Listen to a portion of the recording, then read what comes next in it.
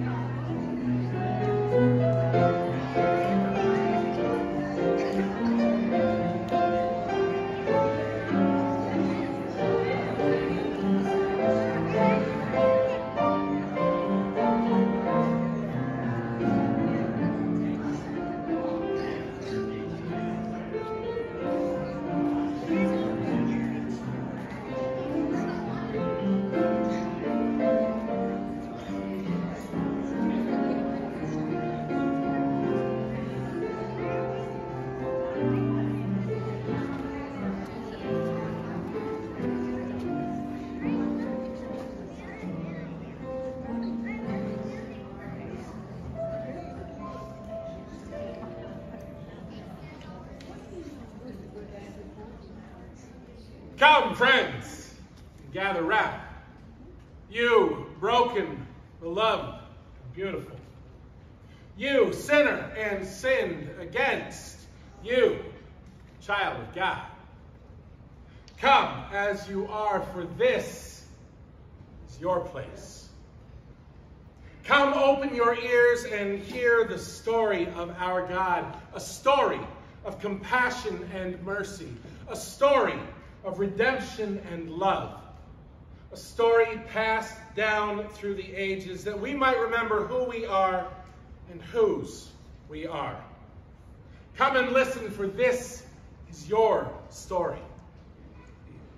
Come and see what God has done. Come and see what God is doing. Come and see God's love in action.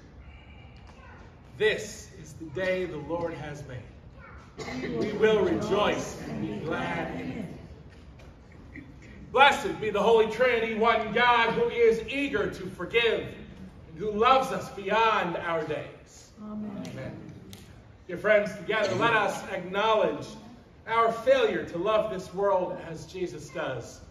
You may remain seated or kneel as you are comfortable.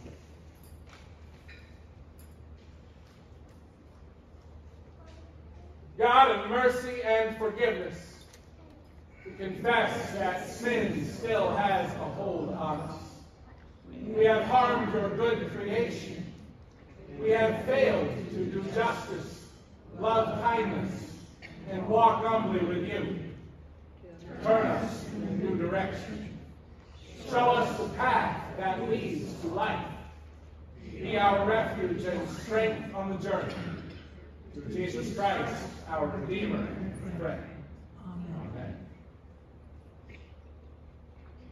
Beloved of God, your sins are forgiven and you are made whole. God points the way of new life in Christ, who meets us on the road. Journey now in God's abiding love through the power of the Holy Spirit. Amen. I invite you to rise as you're able. Let us join our hearts and voices in our gathering song, Waymaker.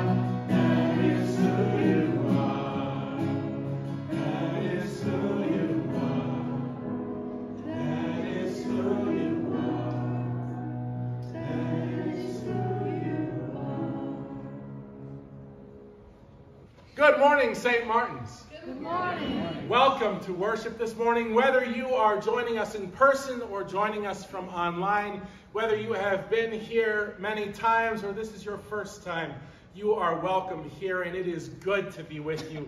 This is the day the Lord has made. We will rejoice and be glad in it.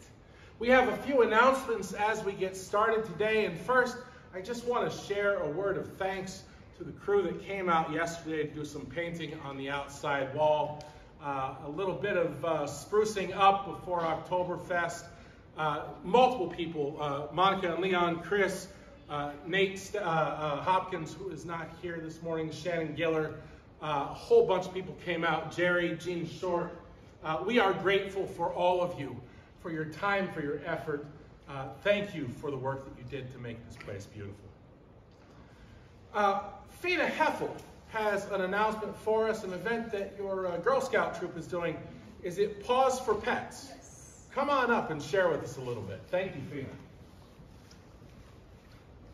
Good morning, everyone. My Girl Scout troop has created a program called Pause for Pets, and our goal is to make sure that almost every animal in our neighborhood or anywhere is microchipped.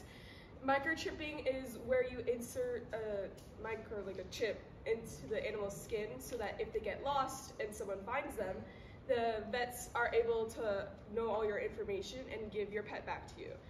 And it can get really expensive, from $40 to like $60 per microchip to your animal.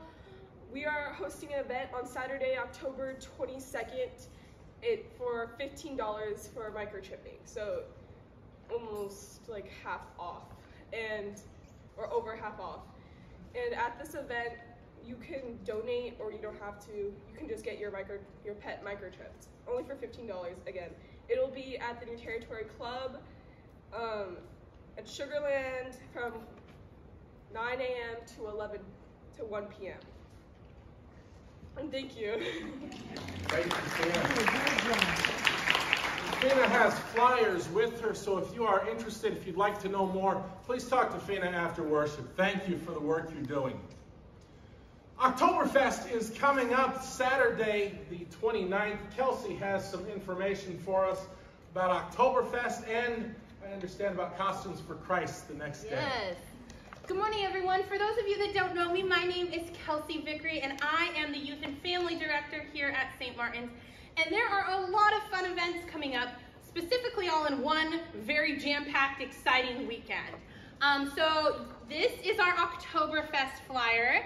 If you didn't get it in the mail, Miss Barb has one for you in the back that you can take with you. I also encourage you to take one with you and to give it to your friends, to give it to your neighbors, to give it to someone in the grocery line that you see. Because the more people that come and get to see how wonderful St. Martin's are, the more we grow. And the more we grow, the more our community gets to be an active, live, exciting community. And we've seen that happening over the last year, and this is another opportunity to do that. Some fun things that are already starting that you should know about is if you make your way down the hall in the library window, you'll see the beautiful quilt that is being raffled off. And the tickets are already available. So if you want to get in now, so you're like one of the first lucky ticket holders, now is your chance to do that. Also on the tables in the North-Ex are sign-ups. We need some people to help with our Pastor's Pantry, which is our baked goods event. We need all kinds of baked goods. If you can bake something, and wonderful. If you can go to Kroger and get cookies, wonderful. Like, we need lots and lots and lots of baked goods so that our Pastor's Pantry is really full. And then we also need help with setup and tear down. We have 25 vendors that are going to be here selling their goods, everything from candles to doll clothes to clothing for kids and everything in between. And we need some help preparing for them on Friday night. And if you're able, we would love that. And then on Saturday after the event, we need to make this building ready for Sunday morning so that we can all gather and worship. So if you're able to help with either of those, that sign up is also out there. Then on Sunday, we're going to have our now annual Costumes with Christ. And what that is everyone from our youngest friends to our youngest at heart friends. We encourage you to wear your church appropriate Halloween costumes to church. And we'll get all dressed up and we'll have a little competition, and then we're going to follow that with trunk or treat. I already know some people are going to compete with Mr. Moore over here. So if you're interested in competing with him and having a wonderful trunk, please come see me. The candy will be provided. You just have to be creative and come up with something fun. And we'll have a competition to see who takes home the big trophy for the coolest trunk. So that is all of that information. Oh, did I forget something, Monica? I did want to say we will have a table donated to us by one of our hospitals. We will be distributing free flu shots. I knew I was forgetting something. And that's really important this season. Sometimes we miss it from our companies that offer shots, or we forget to go to Kroger's, but we will have nurses and doctors here doing that, and that will be free for anyone who comes. So lots of things happening. So if you have questions, you can find me, you can find Pastor, you can find the Parish Life Committee, you can find Monica. We all have lots of answers. So we hope to see you both at Oktoberfest and the next day at Costumes of Christ. That's all I got. That's a lot. There's a lot happening here, folks, and we're grateful for it. It's a wonderful, exciting time in the life of the congregation. Now I invite you to rise as you're able. Let us continue our worship together. The grace of our Lord Jesus Christ, the love of God, and the communion of the Holy Spirit be with you all. And also with you. In peace, let us pray to the Lord. Lord, have mercy. For the peace from above and for our salvation, let us pray to the Lord. Lord, have mercy. For the peace of the whole world, for the well-being of the Church of God, and for the unity of all, let us pray to the Lord. Lord, have mercy. For this holy house, and for all who offer here their worship and praise, let us pray to the Lord. Lord, have mercy. Help, save, comfort, and defend us, gracious Lord.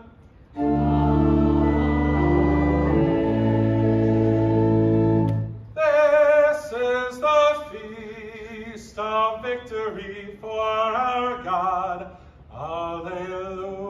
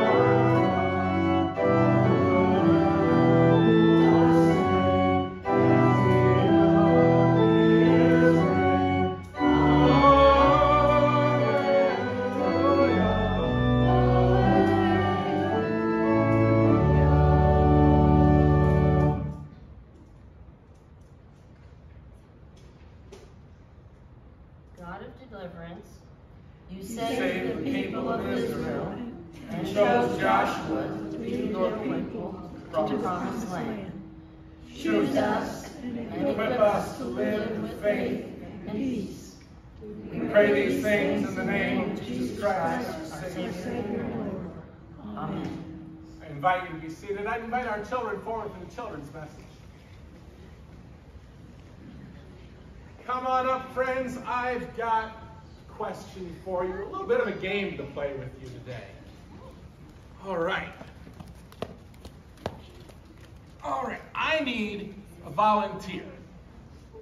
I knew you'd volunteer, Ryan. I'm going to go with someone else this morning because you get to volunteer at home, too.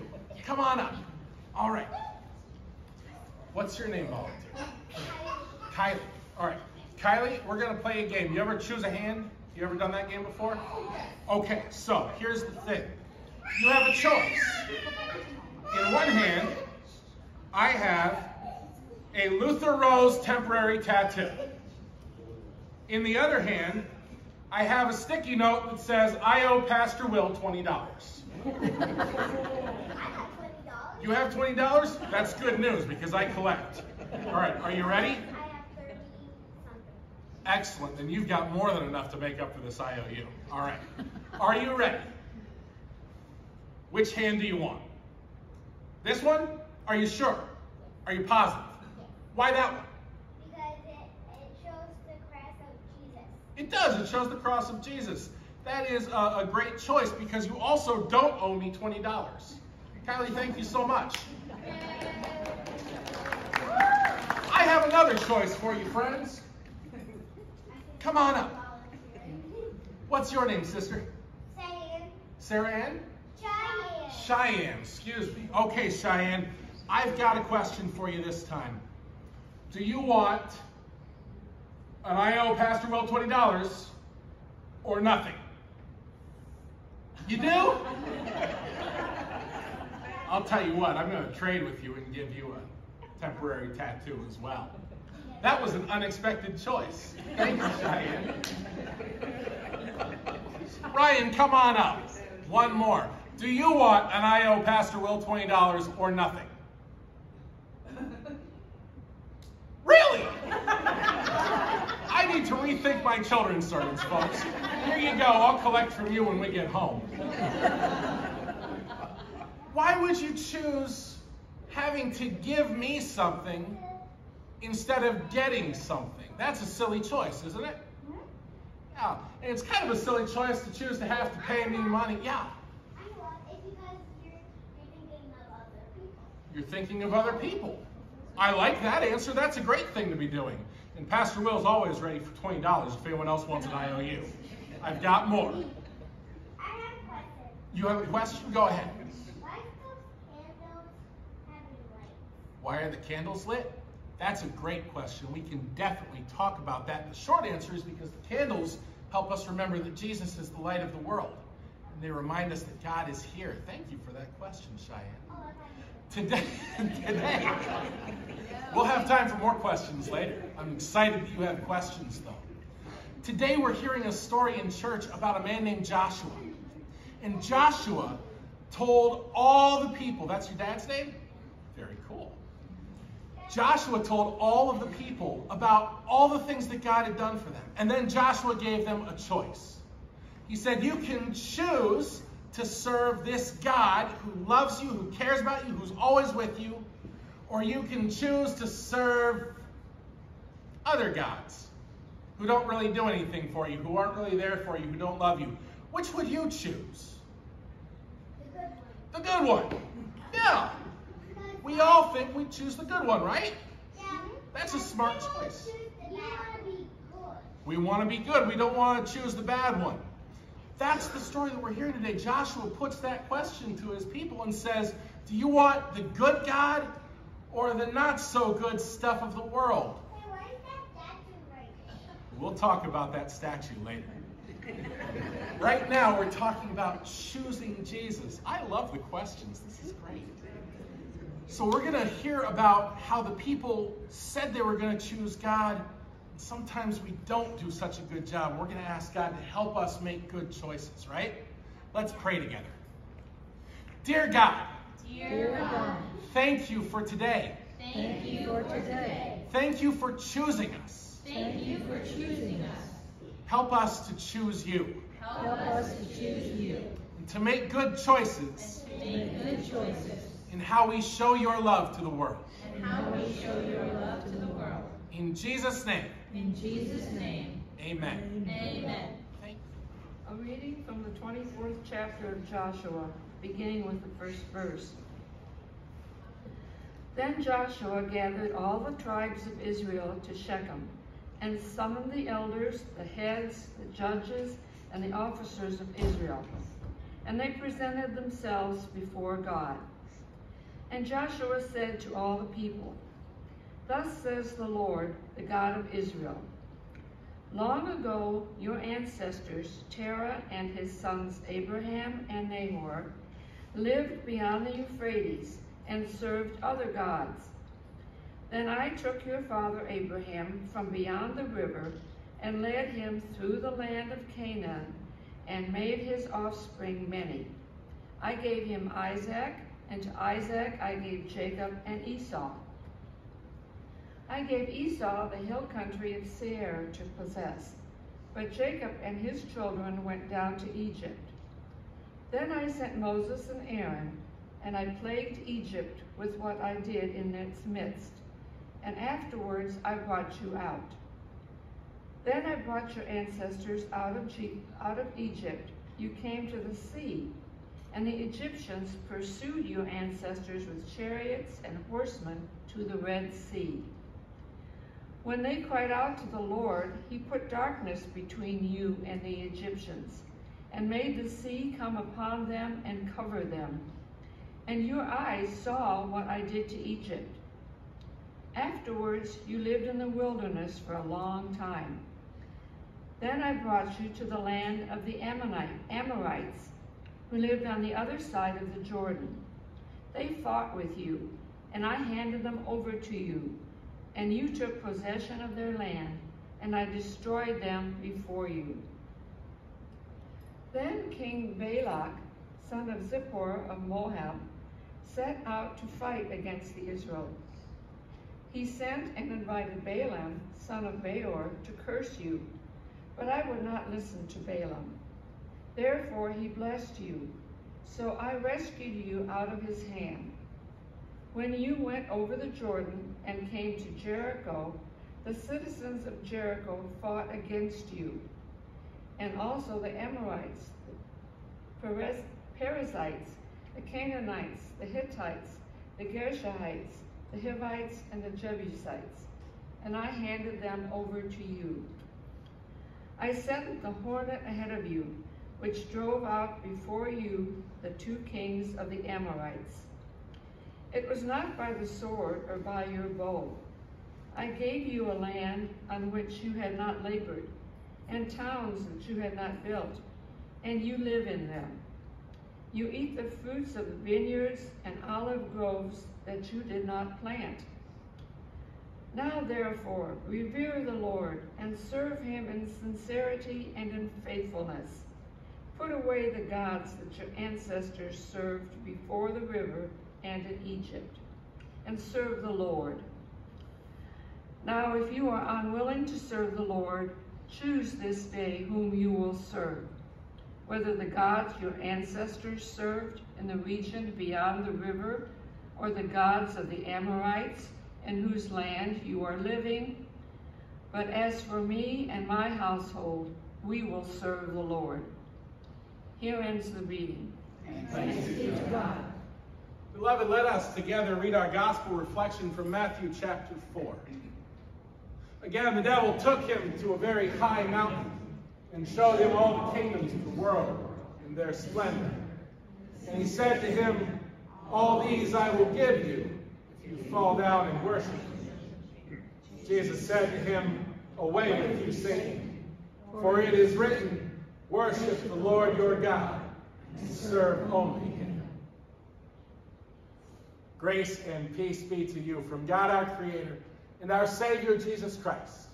Amen.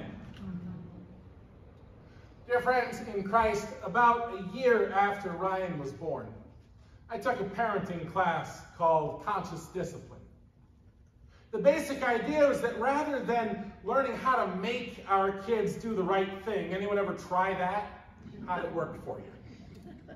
Rather than trying to make our children do the right thing, we could learn how to equip our children with the skills to choose the right thing for themselves. And so discipline then is not something we do as a corrective, but something we instill as a guide, a process or formation, or as we like to call it in church, discipling.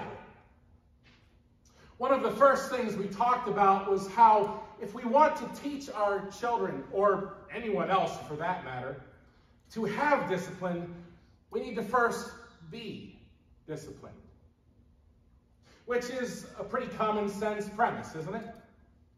We all know that the most impactful leaders lead by example. We all know how effective the old do as I say, not as I do tenet works. And yet, as much as we can understand the straightforward logic of needing to have discipline before we teach discipline, the truth is it is a lot easier said than done. Our instructor, Miss Beth, talked about choosing the banana. See, sometimes you get a sweet tooth, right? You know there are bananas on the counter that will turn brown and rot in about 10 minutes. And you know there's ice cream in the freezer. Having discipline is knowing that the banana is the healthier option and choosing the healthier option, even though the ice cream might be more fun. If we would teach our children to make the healthy choice, first we have to be prepared to choose the banana for ourselves. And in theory, that's an easy choice. The banana is both sweet and nutritious, while the ice cream is just sweet. But you know, if you're like me, you reach for the ice cream more often than the banana. Because as we said last week, there's a difference between knowing what to do and actually doing it. Discipline is hard work. Fortunately, we get a lot of opportunities to practice. We make tons of choices every day. In fact, some researchers suggest that we make as many as 35,000 choices a day, which would equate to about one choice every 2 seconds, many of those made subconsciously. But even when they're not choices we are consciously making, they have an impact. Decision fatigue is a phenomenon that describes the impact of making multiple choices and how the quality of our decisions tends to diminish the more decisions we make. It's why grocery stores have all the fun stuff right by the registers. And you know what we call those? Impulse purchases. Because after all the choices we've made, we're more likely to grab that candy bar at the end of the trip than we would have earlier. And it's not just the number of choices we have that can make things overwhelming. Sometimes it's the number of options that we have to choose from all at once. How do you choose where to eat when there are seemingly limitless options within a 5-mile radius? How do you pick the right bath soap or breakfast cereal when there are 6 shelves lined with options and half of them are the exact same product in different packaging? How much do these choices really matter? As we've been spending time with the stories of our faith, we arrived this morning at the story of Joshua and the choice he puts before the people. And Joshua begins by doing exactly what we've been doing each week. He tells the story. He calls the people together and recounts the ways that God has been faithful, beginning with Abraham and running all the way through the people's present situation. God was with Abraham and Sarah, with Isaac, with Jacob and Esau, with Joseph. God called Moses and Aaron to set the people free, and God was with them when they confronted Pharaoh, when they found themselves stuck between the army and the sea, when they came to Sinai and received the law. And Joshua fills in a little bit of what we skip over as well. God was with the people when they lived in the wilderness, providing daily bread and fresh water and protection from enemies. God was with them when Balaam came to curse them. God was with them when they crossed over Jordan and made war on the people living in the land they believed God had promised to them. God was with them as cities fell and enemies fled. And now the people were living in towns they had not built, eating the fruit of crops they had not planted. And God was with them. Now Joshua says they have a choice to make.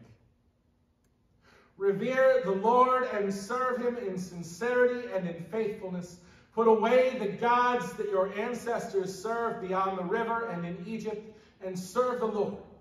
Now, if you are unwilling to serve the Lord, choose this day whom you will serve, whether the gods of your ancestors served in the region beyond the river, or the gods of the Amorites, in whose land you are living. But as for me and my household, we will serve the Lord. It seems like a pretty straightforward choice, doesn't it? I mean, it really ought to be a no-brainer. I've just reminded you how powerful and gracious and wonderful the Lord is, and how the Lord brought us victory over our enemies and their gods. So do you want to serve this big, strong, loving God, or one of those other gods that can't do anything for you? And naturally, the people say, we too will serve the Lord. We've heard that before, haven't we?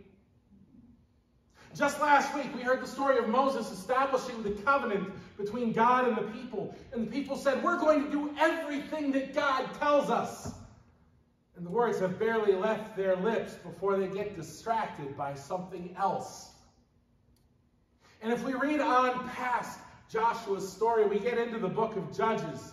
And we find that the whole book is one endless cycle. Times are good and the people do their own thing. The enemy is raised up and oppresses them. The people cry out to God. God raises up a judge who delivers them and makes the times good again. Rinse and repeat over and over and over. At the end of Judges, we are left with this ominous statement.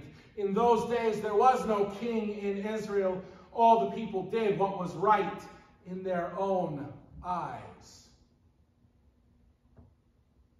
So I wonder, beloved, do you see yourself in this story? Have you ever had to choose where your loyalties lie? Have you ever been the one to give an ultimatum where it seemed like it was an easy choice? The choice Joshua put to the people is the same one before you and me today. Choose this day whom you will serve. And as Bob Dylan said, it may be the devil or it may be the Lord, but you're going to have to serve somebody. Now that's something Martin Luther understood as well. In his large catechism, he explored the question of what constitutes a God during his explanation of the first commandment. You shall have no other gods before me. Luther writes, a God means that from which we are to expect all good, and to which we are to take refuge in all distress. So that to have a God is nothing else than to trust and believe him from the whole heart. As I've often said, that the confidence and faith of the heart alone make both God and an idol. That now I say, upon which you set your heart and put your trust, is properly your God. So on the one hand, church, we have a paralyzing number of options to choose from. We can, and perhaps often we do, put our trust in money, power, popularity, sex, drugs, privilege, possessions, or other people. But then Jesus reminds us in the 12th chapter of Matthew's Gospel, whoever is not with me is against me, and whoever does not gather with me scatters. So at the end of the day, there's really only one choice: God or not God. Choose this day whom you will serve. Will the Lord be your God, or will you trust in something or someone else? Will you give your life to the cause of the kingdom, or will you spend your life building up kingdoms of your own? Will you follow Jesus' mission to bring good news and to be good news to the poor, the imprisoned, the sick, the oppressed? Or will you go your own way? Will your words and actions serve life? Or will they be death-dealing? Choose this day whom you will serve. As for me and my house, we will serve the Lord. You know, I wonder, beloved, if maybe the way that Joshua frames this is a little misleading. Because the choice isn't a box we tick on the census or a roster we join with a local church. The choice is not so simple as the old hymn makes it seem. I have decided to follow Jesus. No turning back, no turning back. Nor is it something necessarily so grand and momentous as a public declaration of allegiance or a ritual like baptism or confirmation, though those are certainly important things that we do. No, folks, if Joshua's statement is misleading, it is because he makes it sound like it is just one choice. Choose this day whom you will serve. But we will also have to choose tomorrow, and the day after that, and the day after that. Choose this day whom you will serve, but in truth, we may need to choose again this evening, or this afternoon, or on the drive home when someone cuts us off in traffic. If we truly make 35,000 choices a day, at least a few of those are going to have something to do with who we serve and how we serve them. Will I take a few minutes to pray and read my Bible? Will I sleep a little later or watch another episode of that show? Will I take some extra time to show my partner or my children that I care for them? Or will I just assume they know how I feel because I'm too busy right now? Will I give my best effort at my job, or will I just do what I have to get through the day? Will I take care of my body with what I eat and drink and how I move? Or will I just take it for granted until there's an emergency? Will I examine how my choices impact the earth and all who live in it? Or will I treat the land, its resources, and its creatures as something disposable, something to which I am entitled? Will I look for the face of Christ in the people around me, even and especially the ones who challenge me? Or will I treat those around me with apathy and contempt? We have these choices every day, multiple times a day. And I will grant you that on an individual basis, none of these things seem like they are particularly life and death. You are probably not jeopardizing your health if you hit the drive-thru every once in a while or occasionally skip leg day. You are probably not jeopardizing your soul if you miss one day of reading your Bible. But beloved, the choices we repeat become habits, and habits are hard to change. When you're in the habit of taking care of your body, you notice the days you take off. When you're in the habit of treating others with kindness, your conscience bothers you when you give offense. When you're in the habit of deepening your relationship with God, you want more opportunities to spend time in praise, in prayer, study, and service. On the other hand, when you're not in the habit of working out, that first day back at the gym might be enough to discourage you from coming back at all. When you're not in the habit of treating others kindly, you see no reason to go out of your way to help someone else if there's no benefit for you. When you're not in the habit of seeking God's heart, things like worship and prayer and Bible study can feel like an imposition. The choices we repeat become habits. And if we are not in the habit of serving life, then by our action or our inaction, we are in the habit of dealing death. Choose this day whom you will serve. Dear church, it is a choice that is put to us many times a day, and the truth is, we will not always choose the banana. We won't always make the best choice, and there's grace for that. But the more we choose the things that God would choose, the more we seek to want the things that God wants, the more we are intentional and explicit about declaring in word and deed that we will serve the Lord, and the more it becomes a habit. Discipline is a habit. Discipleship is a habit. Serving life is a habit. And the more we cultivate it in our lives, the more we will flourish. The more our families, our friends, our neighbors will flourish. The more our communities, our country, the world will flourish. Our individual choices may not seem to have dire consequences, but beloved, our habits can change the world.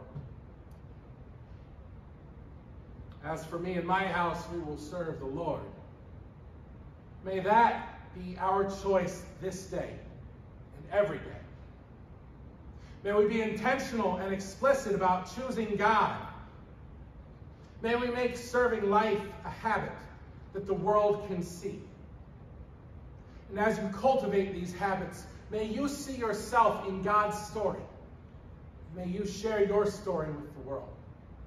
Amen. I invite you to rise as you're able, beloved. Let us join our hearts and voices in our hymn of the day, O Jesus, I have promised.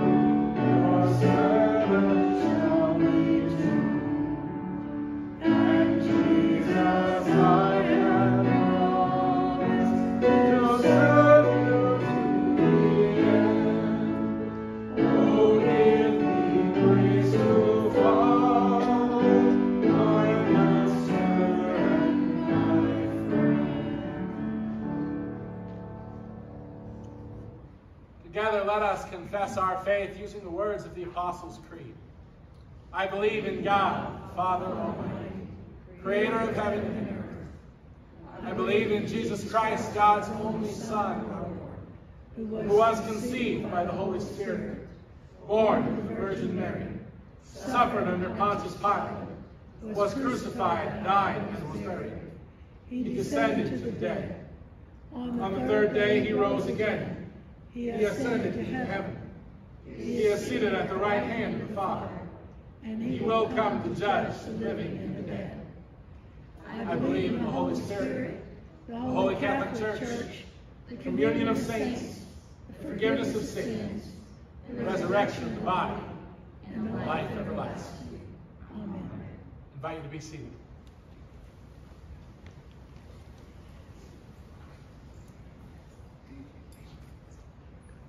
You may kneel or sit for prayers. In gratitude and humility, let us join together in prayer on behalf of all of God's creation. For all your followers, that they might commit our lives to you, make us skilled in compassion and grace, and equip us to share the good news with all. Hear us, O God. Your mercy is great. For air and sky, clouds and sun, that they provide rain to parched lands and relief to flooded ground. Renew and restore our polluted atmosphere and empower us to be worthy stewards of creation. We pray for all who are recovering from natural disasters, especially those recovering from Hurricane Ian. Thank you. Hear us, O God. Your mercy is great. For all who aspire to positions of authority, that they desire wisdom, seek truth, rule with fairness, and have the courage to do what is right, eliminate oppression and injustice, and make us dedicated servants of justice and mercy. Hear us, O God. Your mercy is great. For all who are lonely, especially those who have newly arrived in an unfamiliar city or country, political prisoners without recourse to justice, hospital patients without visitors, and any who are ill or grief-stricken, especially all those whose names are on our prayer list, and all those we name before you now, aloud and in the silence of our hearts.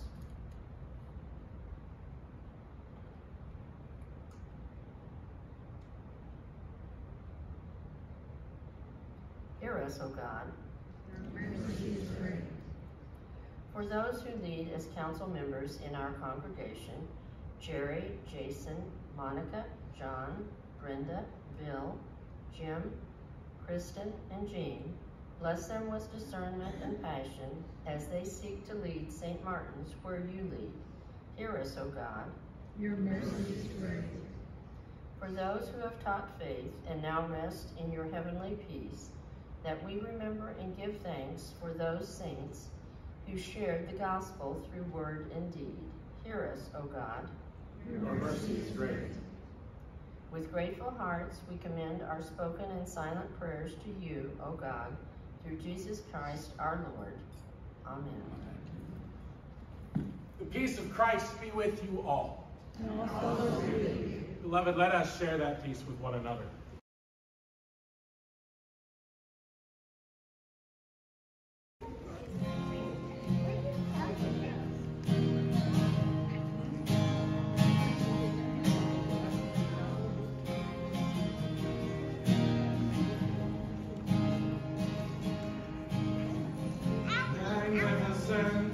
Holy Father, stand in awe of all I see, of all the things you have created.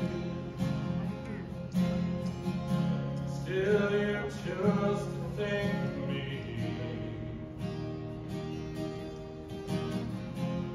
Who am I that you should suffer?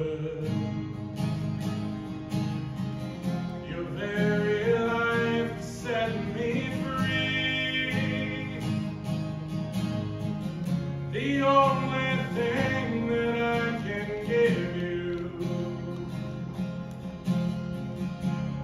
is the life you gave to me. This is my offering, dear Lord. This is my offering to you, God. I will give you my life, for it's all I have to give. God.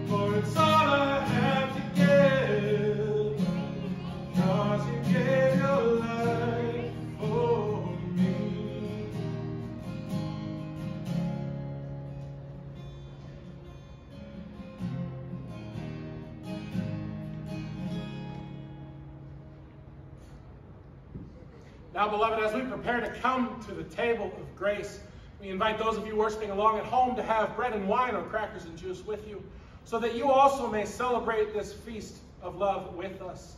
For those here in person, if you would prefer to have a prepackaged communion kit, we do have those available. Please ask our usher as you are invited forward to the table.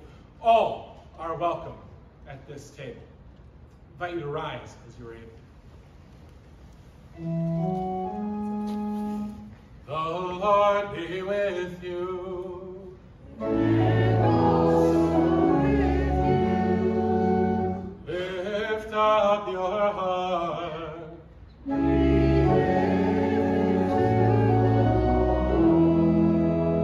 Let us give thanks to the Lord our God.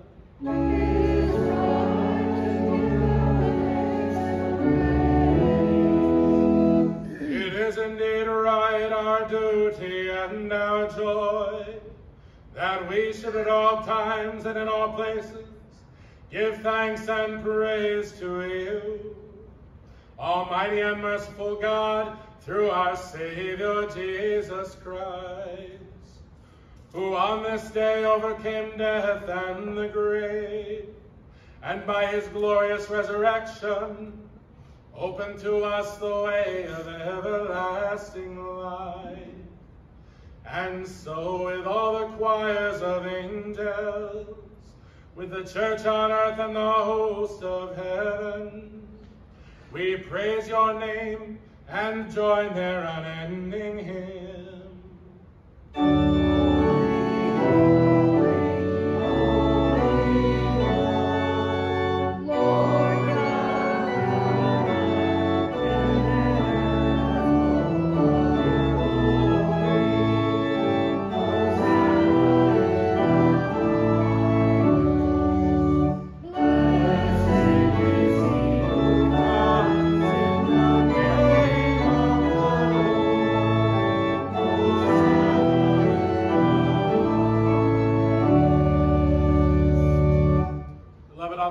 He was betrayed, our Lord Jesus took bread. He gave thanks, blessed it, broke it, and gave it to his disciples, saying, "Take and eat. This is my body, given for you. Do this for the remembrance of me."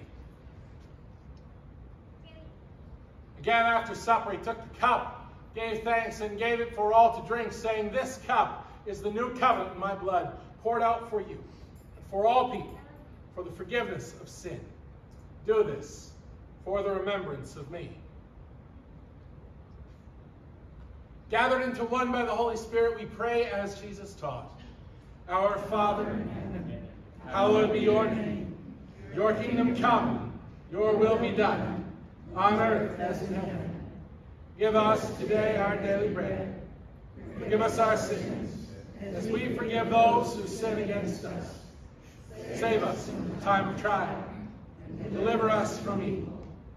The kingdom, power, and glory are yours, now and forever. Amen. Beloved, no matter who you are, what you've done, or what has been done to you, this table is set for you. All are welcome at the Lord's table. Come, for all is now ready.